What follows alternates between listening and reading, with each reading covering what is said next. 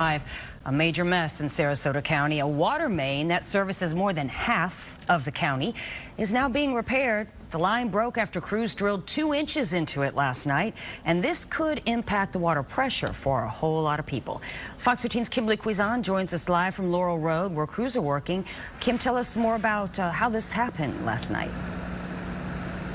Yeah, Linda, Sarasota County says that was an independent contractor not associated with the county who was doing directional drilling when they drilled right into the water main.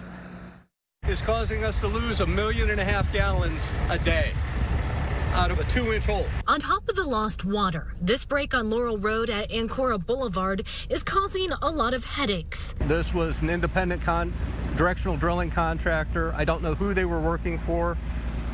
They hit our line, and when we got down here, they packed up and left. That was Thursday night. Before lunchtime Friday afternoon, Sarasota County was able to shut down the water main so they can work on a repair. We still have enough water. We're still providing the same amount of water. It's just at a reduced pressure. It'll be much more noticeable in multi-story buildings.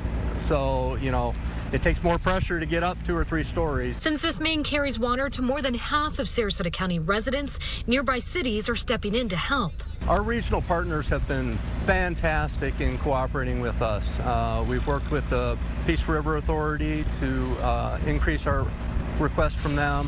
We've worked with the city of Northport. We've opened our interconnect with the city of Northport. Once the repair is finished, an investigation will begin. And Sarasota County says the company responsible for the break will also foot the bill. There will be substantial costs involved in this repair. And Sarasota County says they have checked the water pressures, and they said they haven't seen a dramatic change in the pressure, but it could still be impacted.